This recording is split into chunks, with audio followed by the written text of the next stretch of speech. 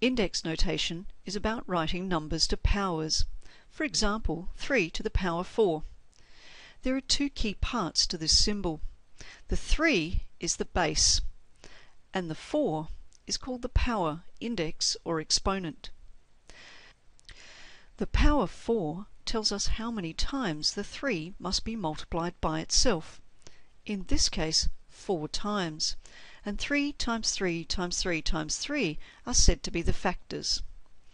If we work this out or evaluate it, we get the answer 81, which is an integer or whole number. To write the following in index form, we look at how many times the number is multiplied by itself. For example, 2 is multiplied by itself 5 times. So the base number is 2, and it's written to the power of 5. In this example, we have 5 times by itself 3 times. So 5 would be the base number, and it would be written to the power 3. If we want to evaluate a number in index form, we are really working out how many times the number is multiplied by itself. So for example, 2 squared is just 2 times 2, or 4. If we look at this example, there are several numbers raised to powers. If we wrote this out in full, 2 cubed would be like 2 times 2 times 2. 3 squared would be times 3 times 3, and then this would be times by 5. 2 cubed, 2 times 2 times 2, is 8. 3 squared is 9, times by 5, and if we evaluate this, we get the number 360. To write large numbers in index form, it's often useful to use a factor tree to find the factors first. In this case, we're looking for prime factors, or factors that are prime numbers. So if we take 392, it's even, so it will be divisible by 2. 196 is also even, so keep dividing by 2.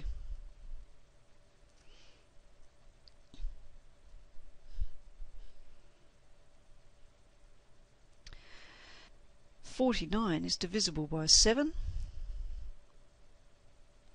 and the only factors of 7 are itself and 1. So we've found all the prime factors of 392. That is 2 times 2 times 2 times 7 times 7. To write these in index form, firstly we have 2 times by itself 3 times, so 2 cubed and 7 squared.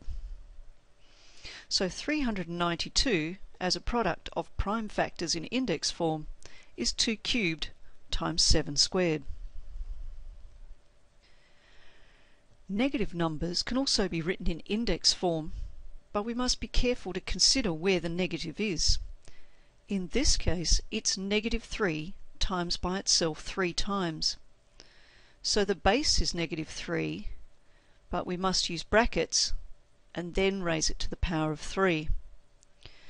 Similarly, negative 11 is times by itself 4 times. So the base is negative 11, but we must have brackets before we raise it to the power of 4.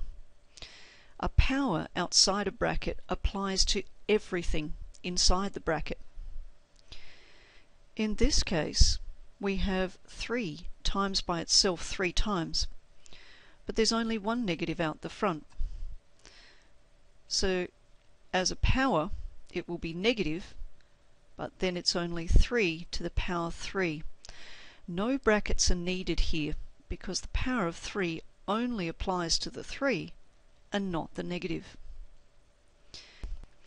In this case, we have 11 times by itself 4 times, so the base number would be 11. It would be raised to the power of 4, but it's also negative. So one of the most important things to consider when numbers are raised to powers is whether there are brackets. If there are brackets, the power applies to everything inside the bracket.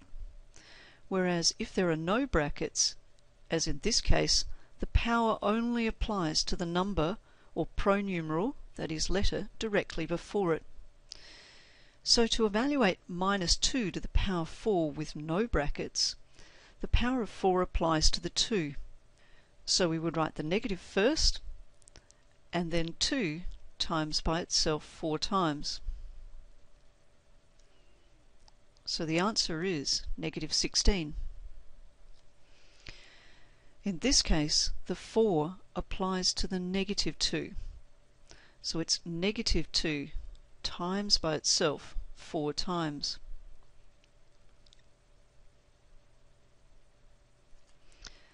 So in this case, we have 4 times 4, or 16.